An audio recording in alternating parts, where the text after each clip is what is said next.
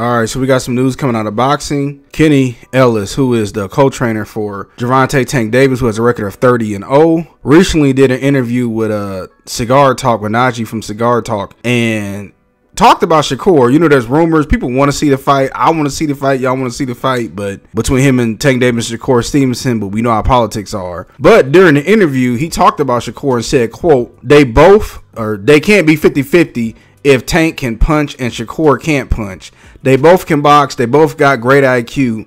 Let's say Tank is behind and he got himself out of trouble.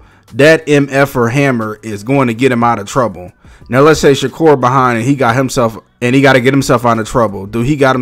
How is he going to get himself out of trouble? He don't got no hammer. So they are not 50-50. They can't be 50-50. Of course, you can talk about how Tank can't be reckless, and but he got Tank winning the fight. Now, I'm gonna be honest, because of Shakur Stevenson's last two performances, the power part, we're not seeing it. Not saying it's not there, but we're not seeing it. So, of course, the odds and even Vegas itself would have Gervonta Tank Davis beating Shakur Stevenson. And he's right. Tank does have that equalizer. His punch is the equalizer. Just like how Deontay Wilder got that right hand Alabama slammer, it's the same thing for Gervonta Tank Davis. Now, we haven't really seen Tank behind like that.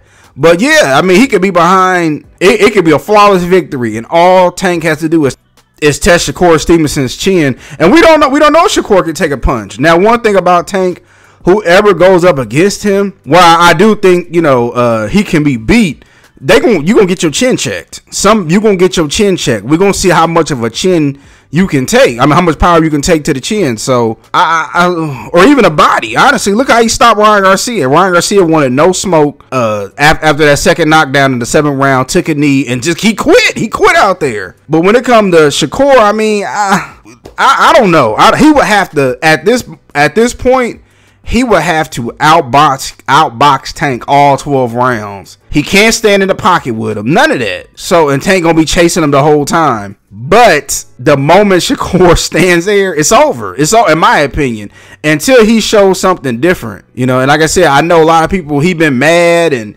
everybody for giving their opinion. But I'm sorry, man. We just giving opinions by what we see. And you going up against somebody who got power, the kind of power he got, it'll be a wrap. But I don't know what Shakur gonna do. But yeah, at this moment, in my opinion, the fight's not 50-50. I mean, I would like it to be. I would love it to be.